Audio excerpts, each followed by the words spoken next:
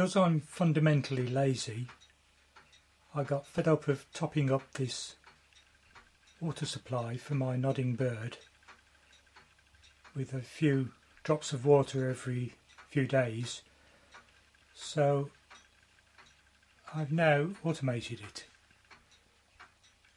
When the water level drops below the end of the higher of those two plastic pipes,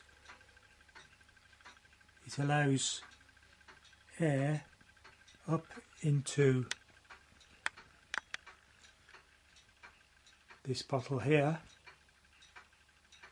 which then allows water to flow back down through the lower of the two pipes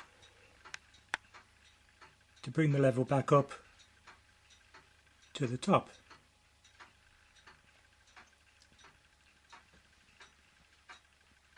Now that bottle there should contain enough water to last a couple of months at least before it runs out. And it seems to work.